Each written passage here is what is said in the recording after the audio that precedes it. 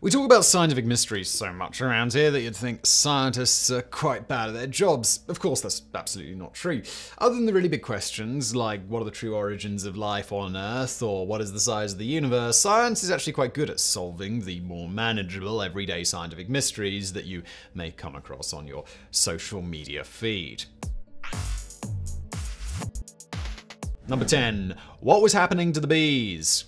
A few years ago, the internet was, if we may, swarmed by reports of a grim development involving bees. According to reports from beekeepers and biologists, worker bees had suddenly started to disappear across North America and Europe, as well as a few parts of Asia, Africa, and South America, and no one could tell why. They weren't exactly dying either, only leaving their hives and queens behind and never coming back, a phenomenon that scientists call colony collapse disorder. As it turns out, the whole thing was never very mysterious in the first place. Worker bee populations were suddenly leaving their hives and going off due to multiple bug infestations caused by neonicotinoids, a class of pesticides used in almost every major crop across North America. Multiple studies from as far back as 2013 have proven that these chemicals make the bees more vulnerable to fungal and viral infections, along with severely affecting their nerve and motor function. It's not just the bees either. Neonicotinoids are responsible for adverse effects on multiple insect populations around the world, which is why they were officially banned in Europe in 2013.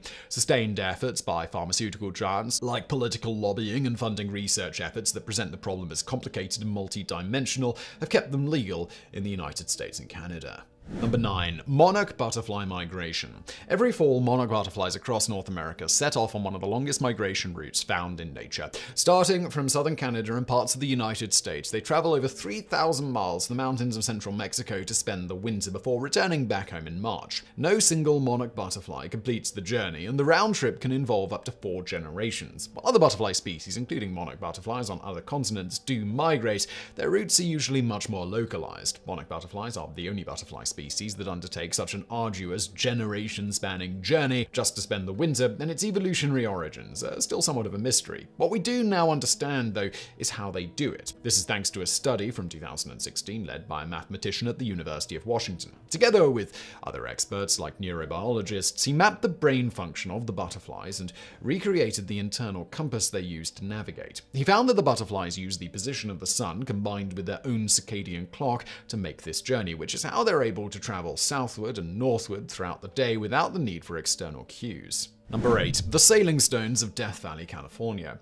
The mysterious Sailing Stones of Death Valley, California have captured the attention of serious scientists and conspiracy theorists alike since they were first discovered in the early 1900s. These stones, much like the name suggests, seem to be moving, usually with clear, long tracks behind them. For a long time, no one had a clue what made them do it, as the winds in the valley were hardly strong enough to move large boulders. Some people suggested aliens, though why aliens would show up unnoticed to move rocks around in a remote valley in California called Death was anybody's guess. That was until 2011, when 2 researchers, Richard D. Norris and his cousin James M. Norris, placed their own rocks with GPS devices and recorded them for over 2 years.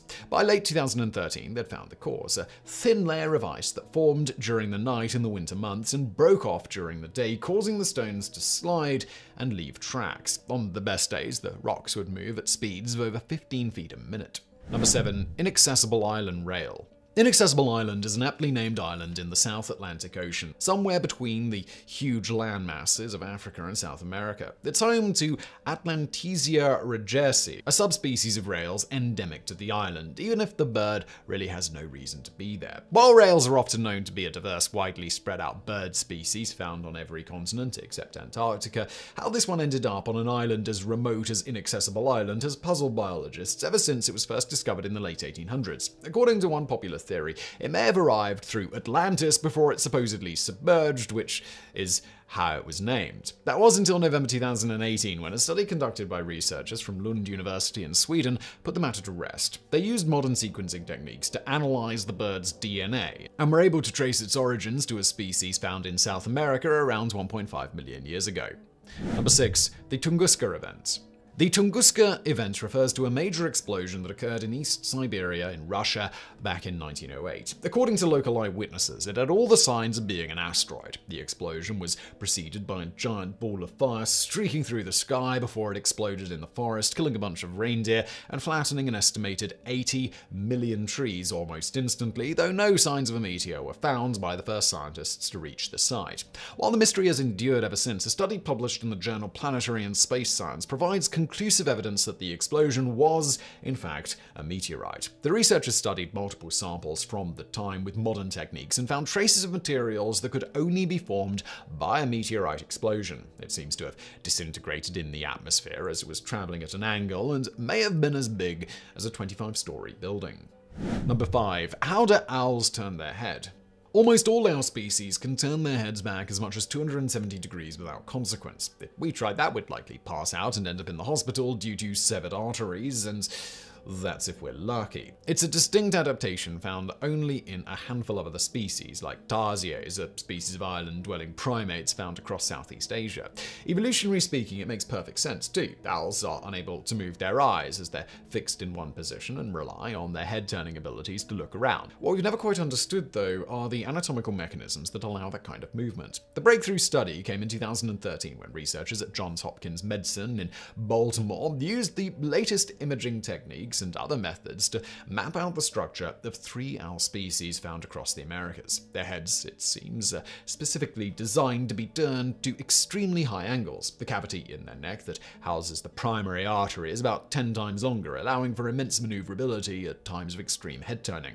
They also have special reservoirs of blood just under their jawline for uninterrupted blood flow, preventing a stroke-like situation every time they turn their head to see what's going on behind them. Number 4. The Windsor Hum. The Windsor Hum was first reported in 2011 when residents of the city of Windsor in Ontario, Canada, suddenly started hearing a continuous, barely audible hum. In the years since, conspiracy theorists as well as serious scientists have floated multiple theories to explain it, though to little success. The mystery lasted until April 2020, when the COVID pandemic forced multiple factories across the US to stop production. That included a US steel plant operating on Zug Island in Detroit, which was just across the river from Windsor. The hum, as it turns out, was coming from its overworked blast furnaces, which in turn shook the plant's metallic foundation and produced a constant low-frequency hum that can't be easily detected. The sound went away as soon as the furnaces were shut down. Number 3. The wow signal.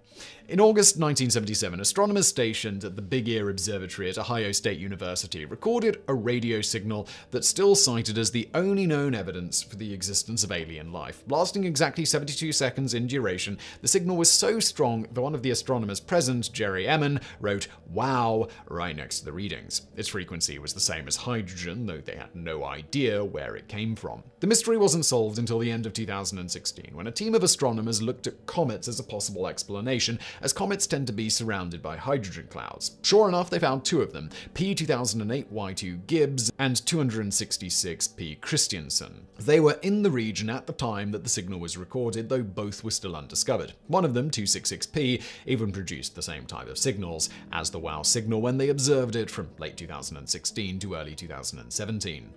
Number 2. How do marine mammals breathe? Aquatic mammals are able to hold their breath underwater for much longer periods than us, a fact that has perplexed scientists for a long time. Their lungs are, after all, the same as ours, much like many other parts of their body. Yet some whale species have been known to remain underwater for as long as 2 hours, while the best most of us can do, unless you're a world-class swimmer or diver or a Navy SEAL, is just a few minutes. It remains a mystery until 2013, when a group of researchers from the University of Liverpool decided that it was time to solve it. They studied the lungs of a variety of aquatic mammals like whales, beavers, muskrats, etc., and found that they contain an unusually high amount of myoglobin, an oxygen-binding protein found in the lungs of all mammals. While large amounts of protein tend to stick together, the myoglobin molecules found in aquatic mammals carry a higher electrical charge than their land-based counterparts, allowing them to store a higher amount of oxygen and for longer periods of time. Number 1. Yeti.